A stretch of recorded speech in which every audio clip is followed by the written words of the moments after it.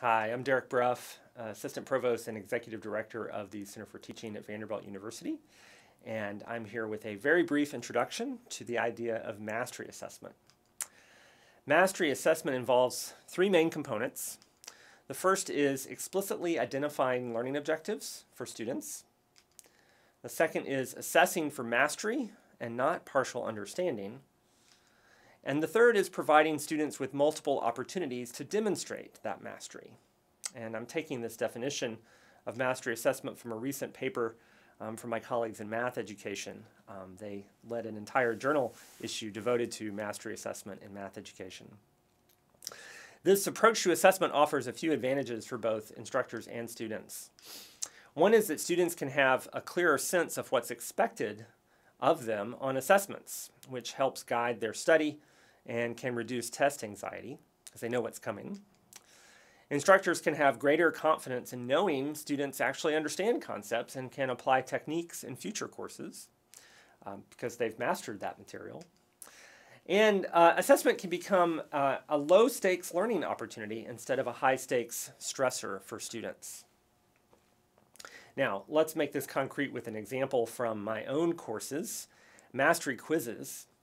This spring, I gave my students 3 mastery quizzes during the semester, which covered a different set of, each of them covering a different set of learning objectives that I had listed out for the students. You can see this is one of the practice guides that I gave my students.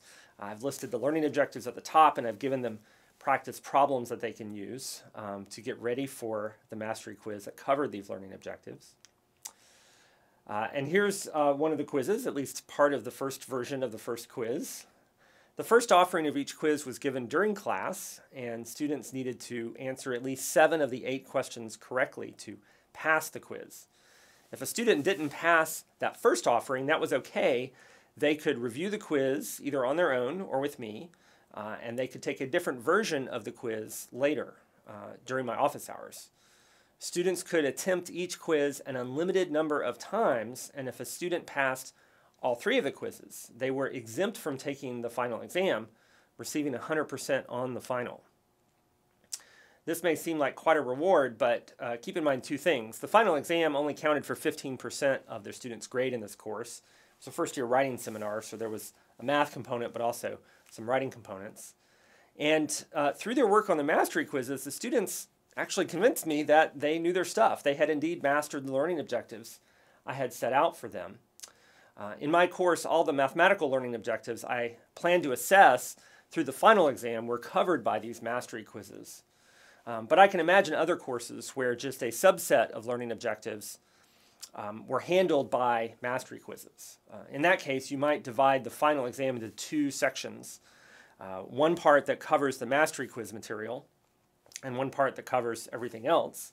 And then students who pass all the mastery quizzes could get 100% for the section of the final that covered that material, but still need to work the rest of the exam for the other learning objectives.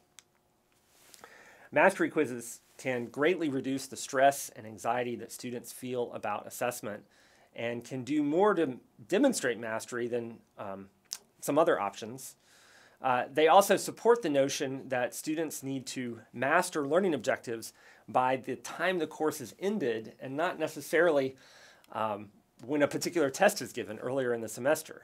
They have, right up until the final exam to show that they know all this material. Mastery quizzes can foster more student-instructor interactions for the students who most need help in a course by giving them a reason to come in and talk to me during office hours. And the mastery quiz approach facilitates spaced practice by the students, the opposite of cramming, which has been shown to enhance long-term retention of learning. On the other hand, mastery quizzes involve significantly more work for the instructor, especially at the front end. Writing multiple versions of each quiz takes some time, as does administering and grading retakes.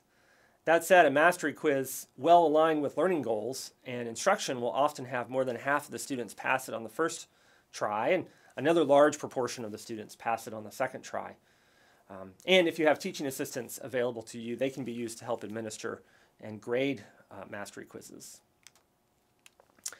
I'll end this short introduction to mastery assessment by noting the potential for this approach to assessment as an inclusive teaching practice.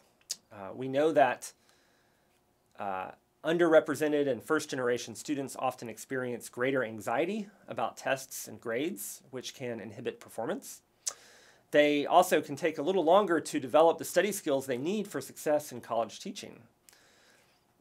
And they can often be resistant to the kind of help-seeking behaviors that lead to college success because sometimes they're imposter syndrome. It tells them that they need to go it alone. Mastery assessment responds to all of these factors by decreasing test anxiety, giving students more time to recover from a slow or rocky start to a course, and by normalizing help-seeking behavior. I'll add that mastery assessment can be quite rewarding for the instructor too. I was really proud of my students this semester, putting in the time and effort needed to master the course material. You can see here a little snippet from my grade book as students kind of work their way through multiple versions of the quizzes, and eventually all of them passed all of the quizzes. It was really great seeing their progress learning the material. There's lots more we could say about mastery assessment, and mastery quizzes is just one way to implement that. But I think these ideas at the heart of mastery assessment, being explicit about your learning objectives, assessing for mastery and not just partial understanding or partial credit, and giving students multiple opportunities to show what they know, these can be really powerful principles when we implement them in our teaching.